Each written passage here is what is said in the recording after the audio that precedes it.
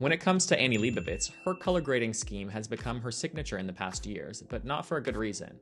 Her approach to color grading often creates a scene that looks very fake. A lot of that has to do with the unnatural skin tone, but in general, she uses color in a very broad way across a scene, rather than a more sensitive and focused approach. Green in particular seems to be her Achilles heel. She loves shooting in nature, yet whenever she does, the color grading sucks the life force from the nature and replaces it with an artificial color. Plants have a range of tones and colors, but in her images, everything looks like astroturf.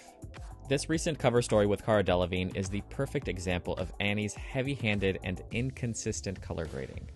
Herein lies one of the traps of color grading. If it is not driving home a narrative, the resulting image is cheapened. What is the emotion Annie Leibovitz is trying to evoke with her greenwashed images? If the goal is just to manipulate the colors so that it looks different and easily identifiable, it is no wonder she has gotten so much criticism about how her subjects are portrayed.